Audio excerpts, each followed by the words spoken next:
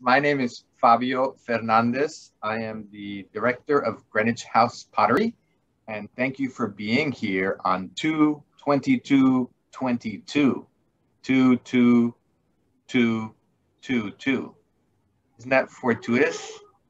Um, so at Greenwich House Pottery, we are part of the greater organization called Greenwich House, which was started as a settlement house in 1902 as a way of welcoming immigrants to the New York community and helping them get acclimated through classes and programs in arts and culture. And then that grew to a variety of different programs that we have now. So Greenwich House has chemical dependency treatment programs. We have senior citizen centers.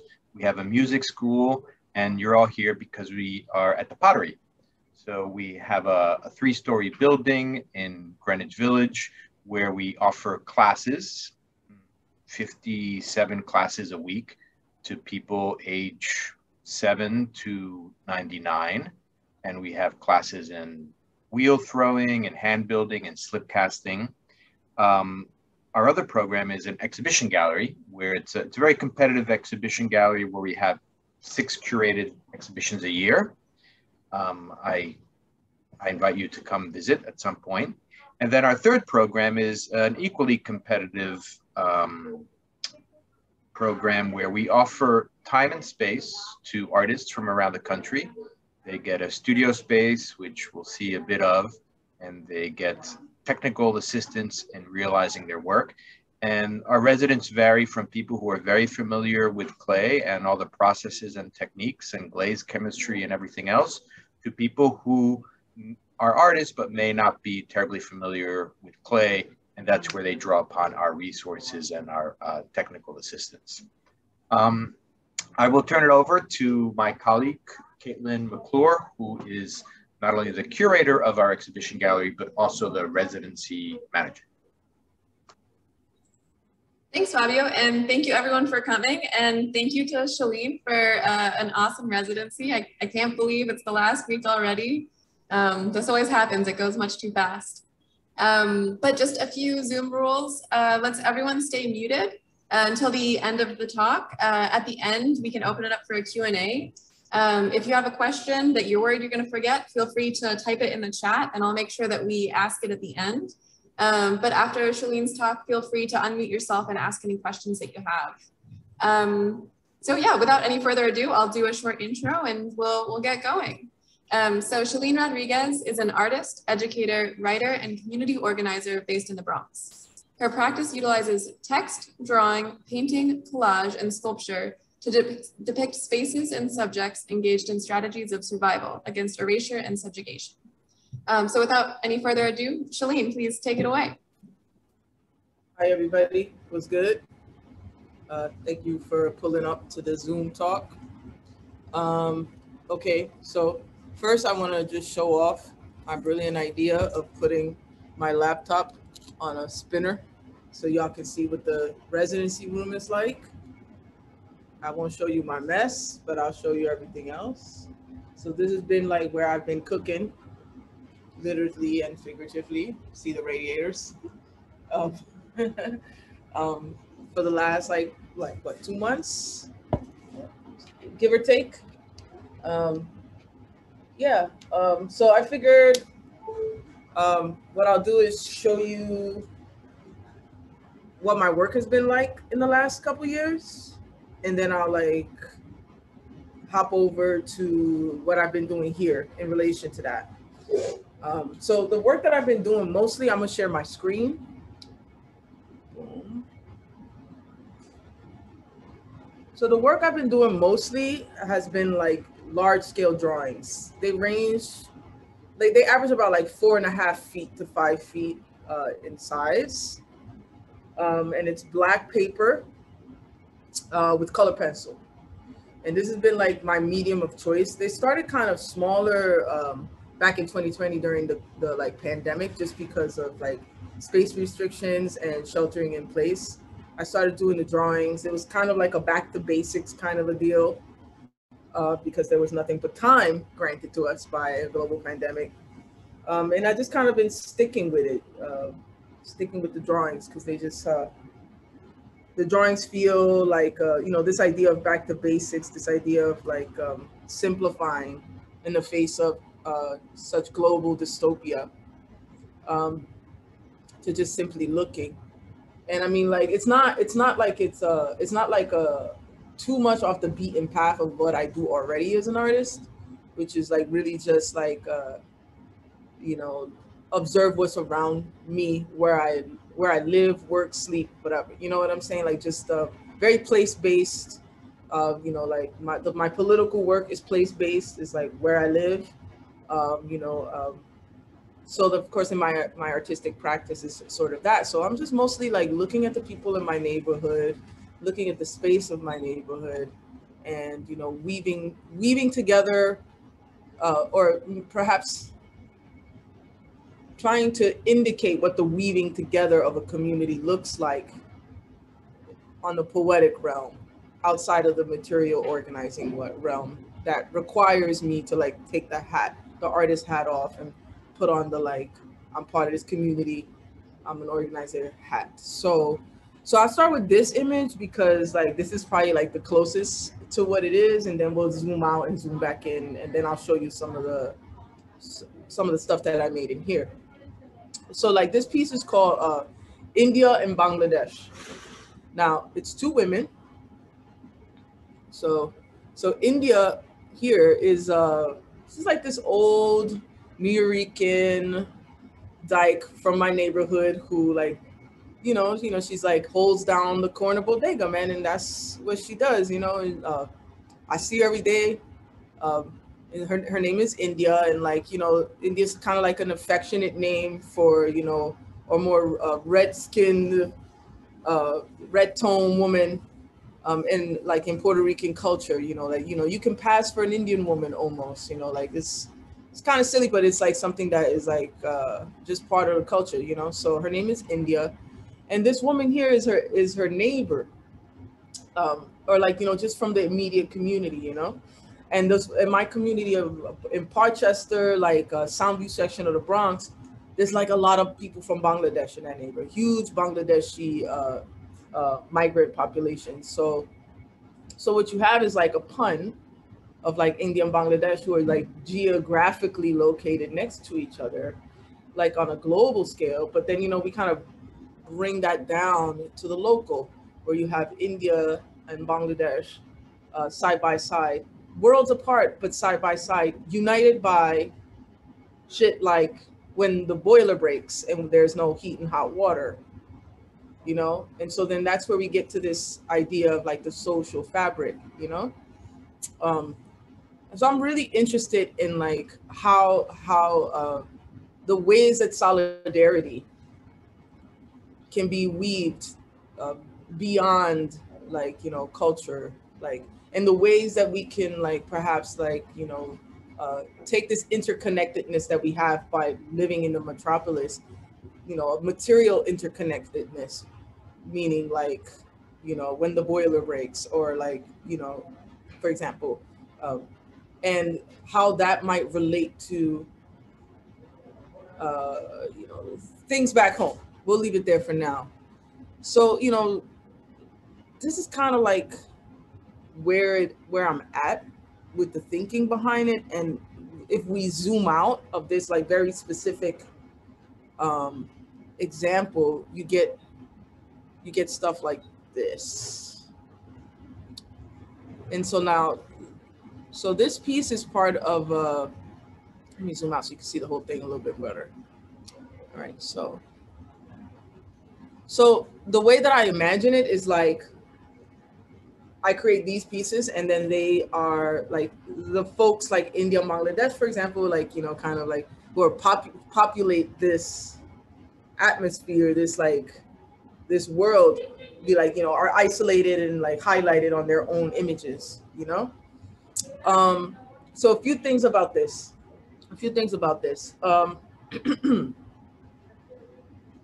I like to think about these pieces as like the block. And when I say the block, this is very like this is very New Yorker thinking, language, aesthetic, the whole way, you know? So when I say the block, I don't just mean like my immediate street, but I mean like, you know, the cluster of avenues and streets that I might like, you know, traverse on an everyday basis. You know, it's not just to the edge of to the end of my corner on either side, but it's actually like that world that I like go to the drugstore in, or, you know, like go to get tacos from the taco truck in, like, you know, and all of the people that make up like the built environment of that world, you know? And so I think about these pieces like that. I also, so a little backstory, and I should probably show you that. So let me do that. Let me just do it real quick, because, you know, there are no rules here. Let's see. But yes, first I'm gonna just stop share real quick, and then I'll just go back real quick. So stop share, share again. Boom. Just because I want to show you a reference to what I'm looking at. So these are flyers, early hip hop flyers, all made by this man right here, whose name is Buddy Esquire. Buddy Esquire designed over 300 flyers during the course of his life for hip hop acts that were emerging, like right in the beginning when hip hop was first sort of forming in the South Bronx, in the late 70s. These are all archived now at like Cornell and different Ivy League universities. Buddy died, a UPS worker, broke as fuck, excuse my language. You know what I'm saying? But he is known, like he is like Buddy is the guy who did this, you know? And so I like reference his work, and like, you know, and like I say his name to like, you know, keep him present, because what the flyers did, like, you know, he called them neo-deco. You know, he himself is looking at like old boxing flyers, like, you know, maybe flyers that came out like Apollo Theater, but also like if you've ever been to the Bronx, and a lot of people who are New Yorkers have like their grandparents were from the Bronx.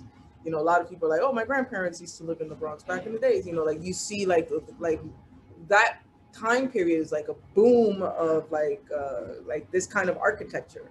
So it's in the mind. It's in like, it's the way he's thinking. And so he would design these flyers, particularly looking at something like this. You can probably then see how this comes about, the framing of the image. So I'm referencing the flyers and I'm referencing them for a specific reason. As I said, like Buddy Esquire was was the king of the flyers, and he made these flyers.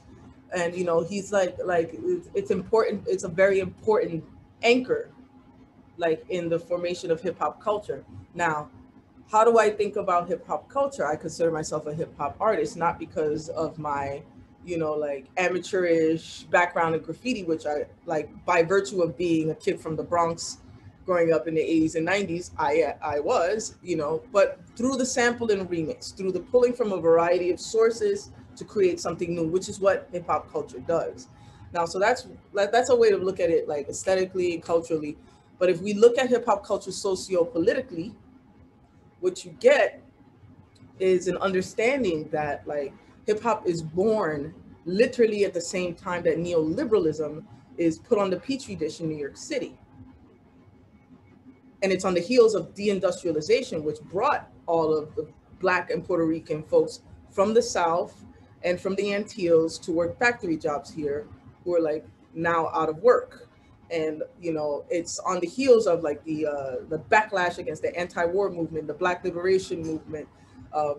So our people at the time that hip hop culture is born have taken an ass whipping. We've lost our leaders who are like either executed, assassinated, jailed, exiled, so on and so forth.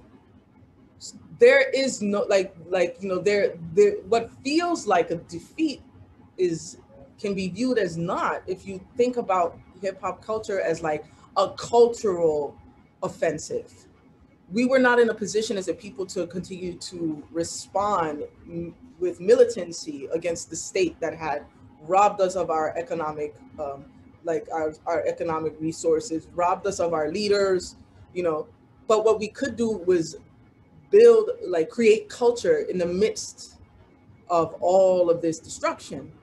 So then the backlash, like the response to the state like violence is to create a new avant-garde art movement, which gave you poetry, music, dance, the visual arts, you know?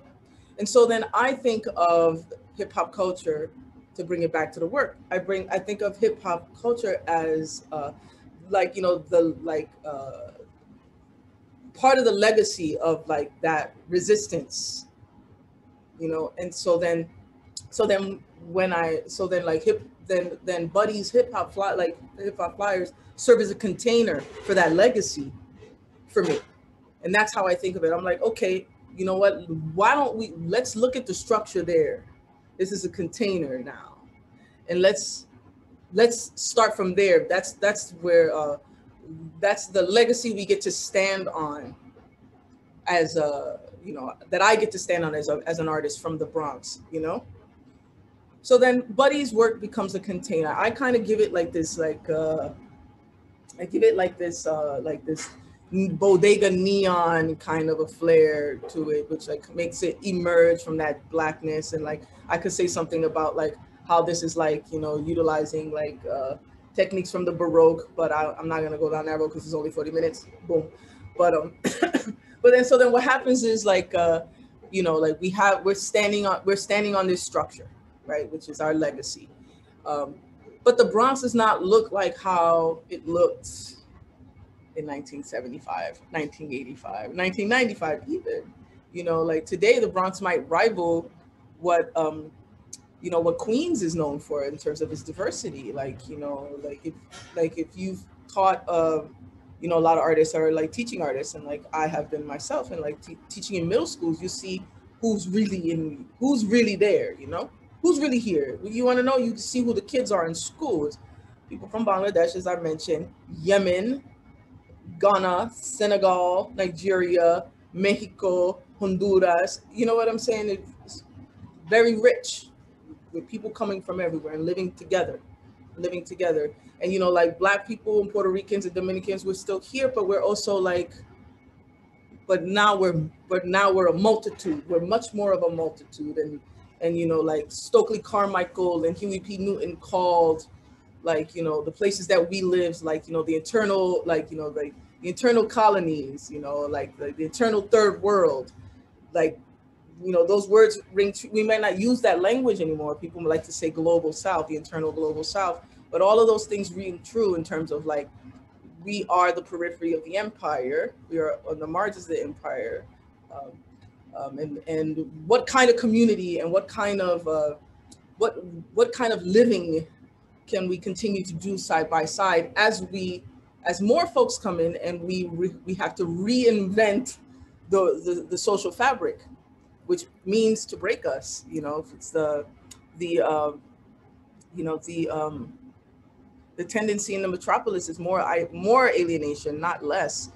You know, you have more people, but it's much more alienated. You ever go to a small town, you know what I mean, you know? So anyway, these drawings like really reference that. And I use some of the language from the hip hop flyers because that's the legacy we're standing here. So like disco, and like I'll reference certain old songs like, you know, Bounce, Rock, Skate, Roll, Bounce. I'll reference things like the 99-cent store, but then I'll also populate the images with like text from like Fanon, you know, or like,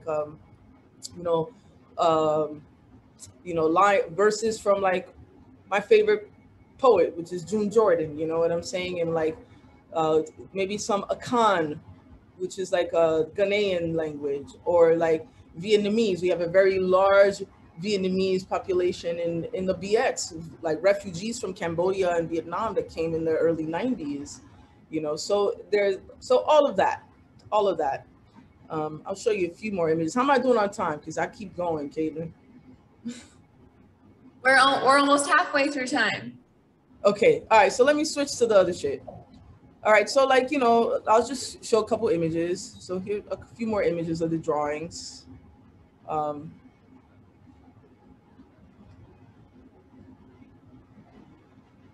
And this is the second mixtape.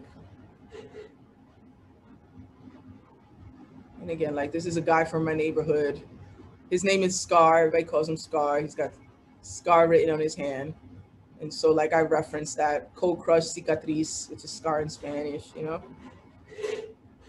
Women in the park with the kids, you know. And then when I came to the residency, I was like, okay, well, I want to make reliefs. I was making reliefs. 2016, I was making like trying my hand at ceramics. You know, it was like one of the last things I got into right as I was leaving grad school, and I was like good at building. For me, building with clay felt like drawing. Like it's the same sort of same logic to it. So I picked it up and I was good at it, and I really wanted to get back to a place with a kiln, and that's not an easy thing to do. I got lucky. A place opened up here for me, so I'm like, I want to continue where I left off in terms of like building these reliefs. The one that you guys used to like promote this talk, actually, Arlene Davila, who's like in this talk, actually has that hanging in her apartment. So you know they hang well and they look good. Ask Arlene, she'll tell you all about it. But like I wanted to sort of continue because I only made 3. It was like kind of experimental. I was trying to figure this shit out. And I came here with a plan. The first one I made is actually sitting right there.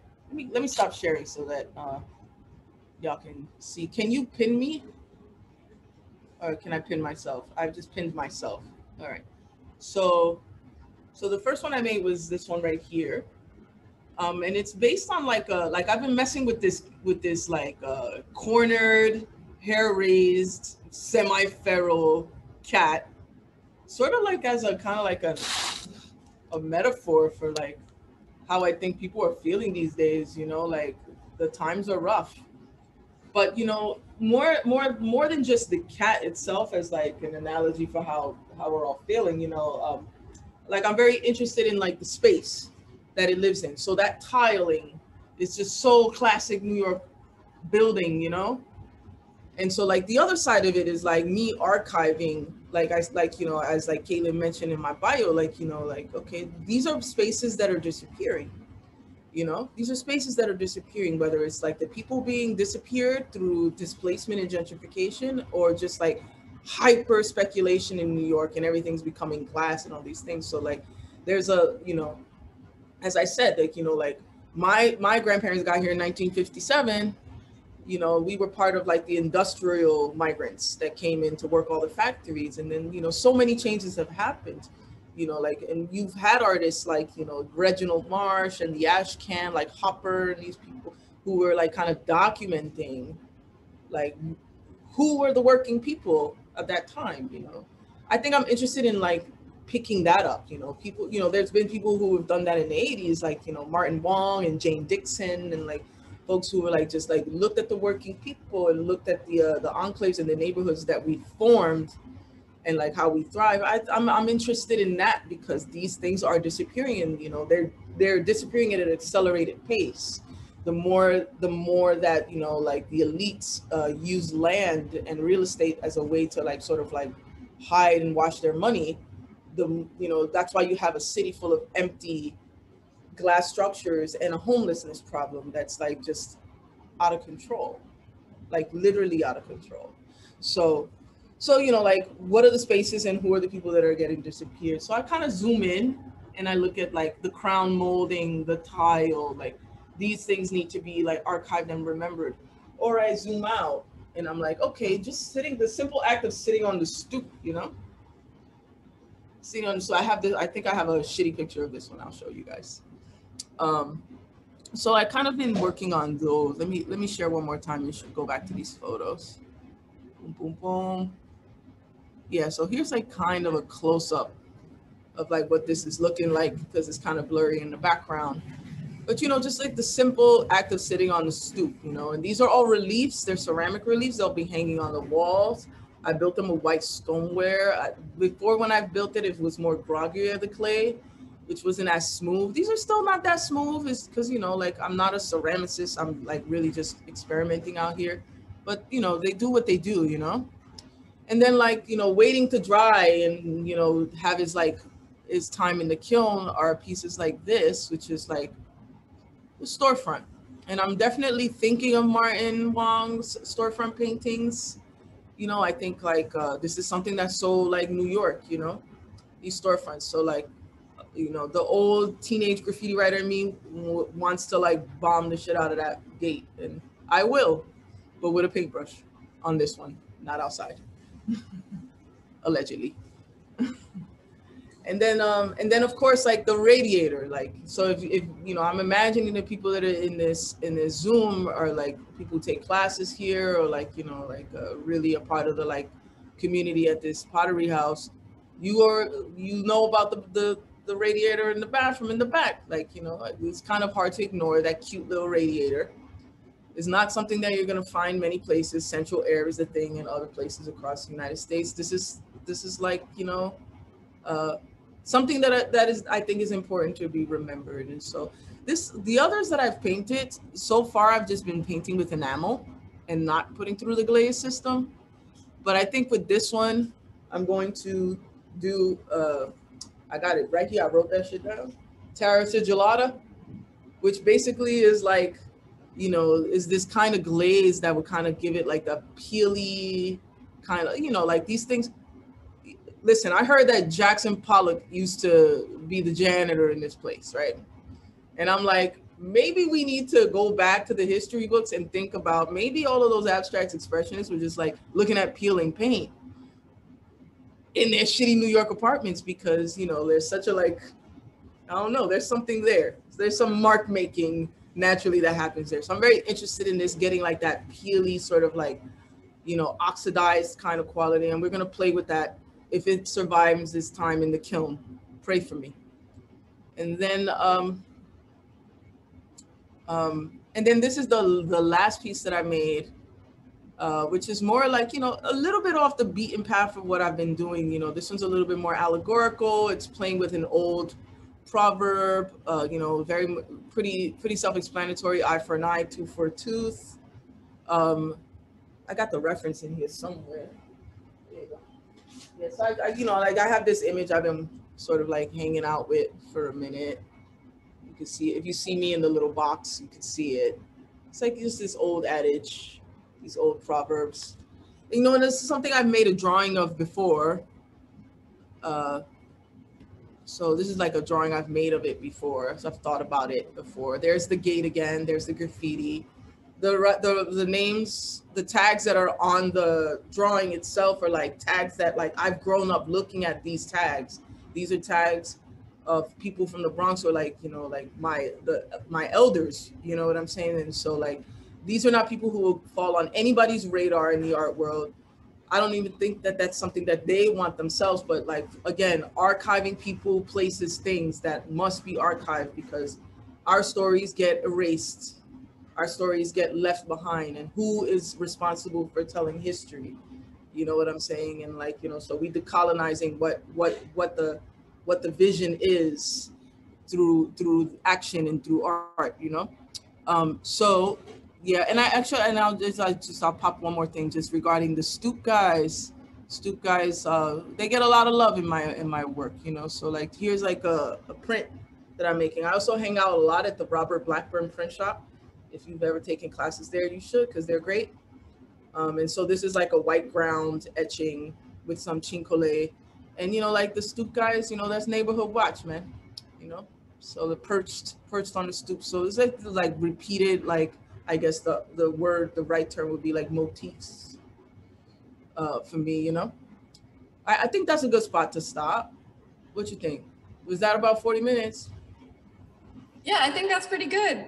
And you stopped just in time. We just got a question in the chat that I can ask you to start off, so no one feels shy.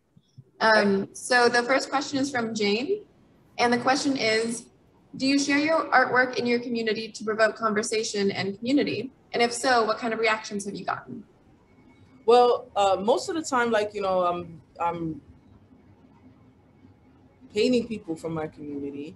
So like some people on my block call me professor, which is funny. But, like, so there's that engagement where like, like people are seeing, like I have to ask people to take their picture, like it's not just images off Google. Sometimes it's on the slide because they're doing something that I want to capture and I don't want to ruin the moment. But most of the time I'm like having to explain myself why this crazy stranger wants to take my picture, and then that opens up dialogue for me to be able to like build more relationships in my community, you know. But like as a community organizer, like my work is, I haven't, like, I got out of grad school in 2014. I'm like paying attention to being an artist now. You know what I'm saying? Like most of the work that I've been doing has been political work, and a lot of that has been lending my art superpowers to that. So be it through propaganda, be it through like, holding space with images or like all kinds of things. So like, yeah, my work is definitely circulated. Before the pandemic, I was going to have an art show at the Chicken Azteca, which was, there's this like, this is like a restaurant in my neighborhood that had a lot of empty wall space. So like the idea was I was gonna make some drawings, make a couple paintings, and then hang them there just for people to see themselves in the neighborhood. Pandemic kind of ruined that. It didn't really happen. And in exchange for that, I would paint a wall mural for the restaurant. The wall mural got painted, it's up, but like I never did the show. But like there's always that exchange on many different temperatures.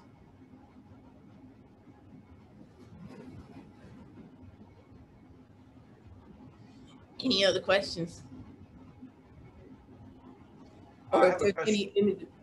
Oh, somebody got a question. Yeah, I got a question about, so I'm new to New York, I've only been here like 9 months. And as I walk around, I moved from Boston, and I'm so impressed, like the character and the quality of every neighborhood in New York is so very different.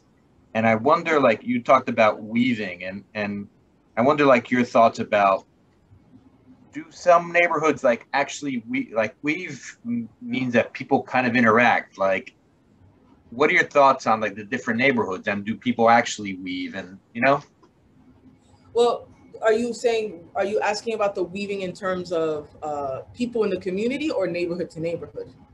Yeah, neighborhood to neighborhood. Like, what are your general observations about your neighborhood, your block, as opposed to others?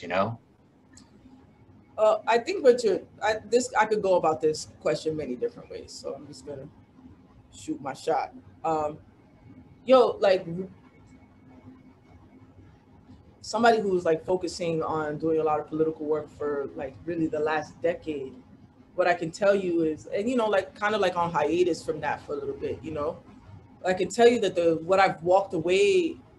questions that I have walked away from that continue, like have been more solidified, which is before you can organize a tenant union, before you can do really almost anything, you have to solve the problem of alienation. You have to solve the problem of alienation. Like, you have people who live on your floor that you have never actually met. And that is a problem. That is a huge problem. Because through the alienation is how we lose power.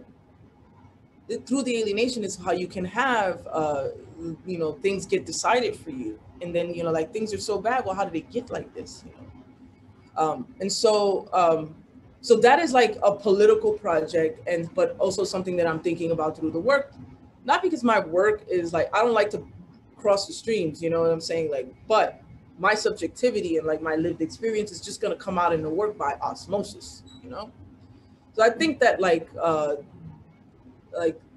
that is a work in progress, There is the potential for a weaving of the social fabric, and it happens in different registers, right? Me learning how to say certain things in Bangla so that I can speak to the Bangladeshis in my neighborhood. You know what I'm saying? Like, or like it happens on different registers. But of course, there's dynamics of power. There's so many different, like, in terms of like, people who make more money, like, middle class versus like immigrants, incoming gentrifiers and longtime residents, landlords raising rent and setting everything off, like once they fix the intercom and the windows get replaced, you know something's coming, you know, there's a problem. So, you know, it happens. It's never just like something that is accomplished. It's always something that's moving like this because of the way that New York is a very unique thing, you know, like it's known as a transient place, but there are people who have been living here for generations and raised families here for generations. And they're not Lenape.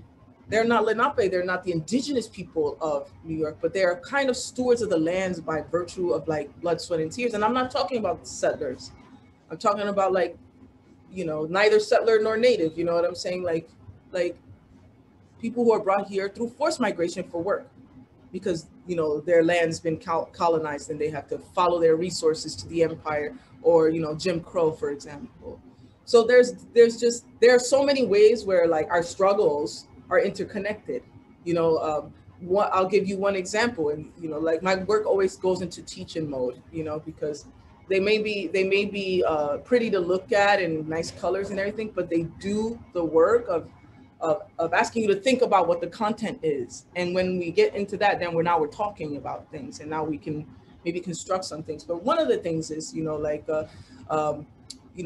delivery guys are organizing themselves because they're tired of getting robbed, and they're tired of, you know, like bad conditions with Grubhub and Seamless and all these people.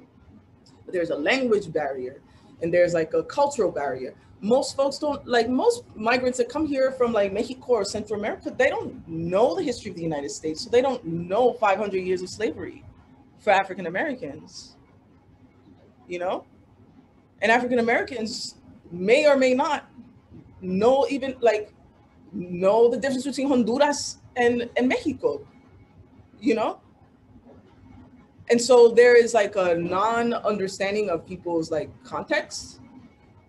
Who can weave that together? How do we weave that together? How do we get, the delivery guy to understand that African Americans did not get their papers till 1964, 1965 with the Voters' Rights Act and the Civil Rights Act. That's when they legally become citizens as African Americans, or that there were migrants and refugees within their own so-called country, the country that they built, literally escaping apartheid from the South. So when you like look at it like that, through like labor, through immigration, then you see that like there's are parallels to our stories and why we all came here and like what we're doing together. And so it's about like going in with a needle wherever you can on different scales to like bridge it, you know. And it's like it's an ongoing project, you know, like we're ancestors in training, man. You know what I'm saying? Like how are we weaving while we're here? I don't know if that answered your question, but you know. Yes. I really like that, ancestors in training. That's great. You've got, several people have said thank you and had to leave. So I'll say that out loud, but there's one question that I'd like to read out, which is from Kiani. And Kiani asks, or says, the way you activate and retranslate the Buddy Esquire posters is powerful. Are there other pieces within the archive that you draw inspiration from? Are there any what? Are there other pieces within the archive that you draw inspiration from? Which archive? I think this is a broad idea of archive. Well, like I call my shit my work is like, I call it the Baroque. You know, but I call it a Baroque. It's Baroque, you know? Like, you know, or like a Baroque from below, or like, you know, again, I'm very interested in anagrams and puns and shit like that. So if you scramble the word Baroque and you switch the letters out, you get quebrado. But you don't get quebrazo like, you know, how they would say in Spain. You get quebrado like a patois, like an Antillean way of speaking with no D, you know? So then it becomes an anagram of it. And, you know, and so why? I mean, I don't even know if we have time to talk about it, but I'll say a little bit, you know, like, you know, it's like this idea that there's like, you know, like the emotive manipulation of the Catholic Church and how that has maintained colonization and imperialism on our people gets reversed when you think about like, so like so that's the church, right? That's the state, that's the government trying to figure out how to do that at that time. For the artists are like, Caravaggio don't give a shit. You know what I'm saying? Like, Caravaggio is like, I want to know how I can make people feel something when they look at my shit. Let's focus on like how to emote through the medium, you know, and get some money from the popes, you know. So like, there's that. And then there's the subversive quality of like from below, or like, to scramble it, which is graffiti writers understand, like, you have graffiti writers and you have Andy Warhol, and they both understood at the same time that advertising was something that was the zeitgeist and it was doing something. Andy Warhol runs off to make silkscreen prints. Graffiti writers are like, wait, you mean I could put my shit up wherever I want, like billboards? Oh, I'm climbing on the train and I'm tagging, and it's gonna go all city from Brooklyn to like, to the tip of Manhattan, It's the same understanding. It's a taking of the thing and making it something. As in, like, of course, City of New York is like, that's not what we meant. And it's like, well, like, but it's a taking of the mechanisms and throwing it back, and like, so then the Baroque is like a decolonial approach of like just whipping back at the Baroque. It's like it's the guerrilla warfare in the work. Okay, and I see Catherine has raised their hand. If you want to unmute and ask the question that you've got. Let me stop share so I can see people. Hey, Shellyne, it's Kat. Oh, what's up, Kat? How are you doing? So I guess I was wondering, I like tuned in pretty late, but thinking about hip hop and coming out of like the nadir of the deindustrialization and like white flight, there's been kind of like a second white flight, I feel like, and like rich flight because of the pandemic. And I've noticed, like, I have family in Miami, and they're like, rents are going up in middle class neighborhoods. Like it's like the New Yorkers are just kind of spreading out to Mexico City and all these other places. Well, rich people anyway, not necessarily just New Yorkers. And I was wondering if you've noticed any return to that period. I feel like there's kind of this like fear mongering right now about like, oh, we're going back to the old New York, and like the city's falling apart. It's 1977 again. And I think that there's definitely an energy that I haven't felt before, at least in a long time. But do you see, obviously there's been a lot of terrible things that have happened, but do you see any positives or new creative possibilities coming out of this? You know what? I think about that shit all the time.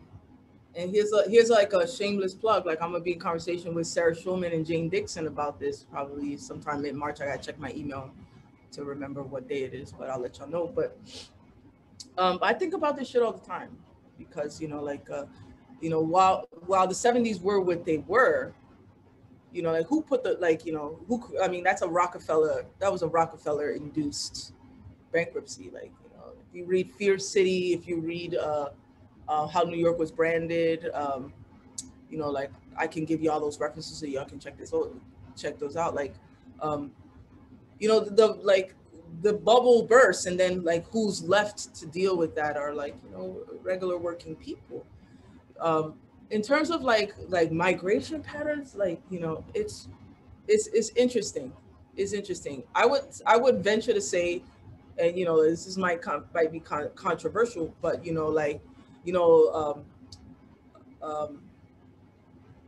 like Puerto Rican and African Americans that have been in New York for generations, who were able to like get those public sector jobs, they've kind of become the Italian and like Irish Americans of New York of yesteryear. They kind of like graduated to that place, and so they become the bureaucrats of the city.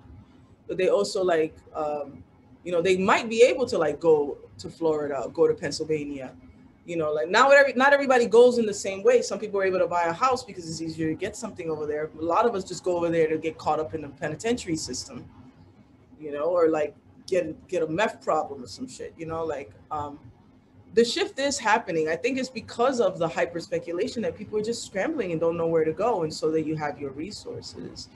But I think what happens in New York, like, you know, we're in the midst of crisis induced, not in the same way in the 70s, but induced by the elite nonetheless. But we have a playbook. We have a playbook of what with the things that were created. Like the 70s gave us it gave us hip hop. It gave us the Times Square show, collab, real estate, ABC No Rio. It gave us the use of space organically by the people, grassroots. We know how to do this, and we're standing on that legacy. So, Eric Adams will, like, you know, they put a strong man in power, like, you know, the black cop, so it covers all the bases. Now you don't have Black Lives. You can't be yelling Black Lives Matter at the mayor. No more. You know what I'm saying? Like, they cover all their bases, and, you know, like, but it's to solidify for the rich. Conditions will never change for us. And so, like, in the crevices of their decaying power, in the crevices of their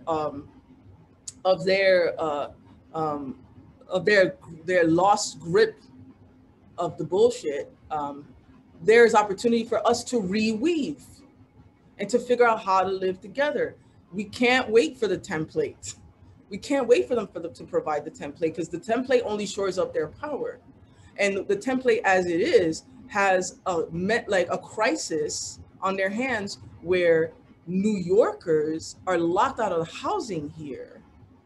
We can't, like, their secession is like challenged. Like, your kid can't move into your apartment that you age out of because of the landlords, or, you know what I'm saying? Like renting here is impossible for a young person.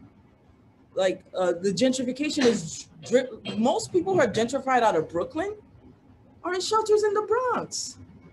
They don't just leave, they just get hidden from the system. And so, you know, like, the system will shore up that power. It will continue the status quo. And then what happens when it starts to crack? Oh, you need a strong man. No, you need to give housing to people, and you need to take care of the mentally ill in your city. Period. Mm-hmm. And, like, building another jail is not going to solve anything. It's just more of the same shit. So, you know, there's a looking, just to wrap it back into the art thing, you know, there's a looking at the thing, like, you know, what is before you as is. There's looking at the material conditions as is. As an artist, our power is to look, to see deeply. There's a doing that in real time. And then there's a bringing it back into the studio. And then, like, how do we, like, you know, it's the same power source of looking. I'll just leave it there. Thanks. You're welcome. Okay, I think the last question we got through the chat is, do you have an audience in mind when you're creating your work? Like a specific audience in mind?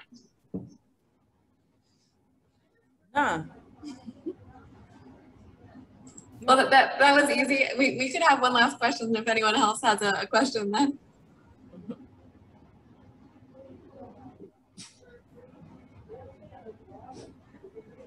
Okay, then I think that was the last official question. All right. Oh, no, there's, I love your work and that's all. You are a leader. Salud. Okay, then I think I'll just say thank you to everyone. Thanks so much for coming again. Thank you, Shellyne. And finish painting this shit. Yeah. Okay, well, everyone have a great night and thank you so much.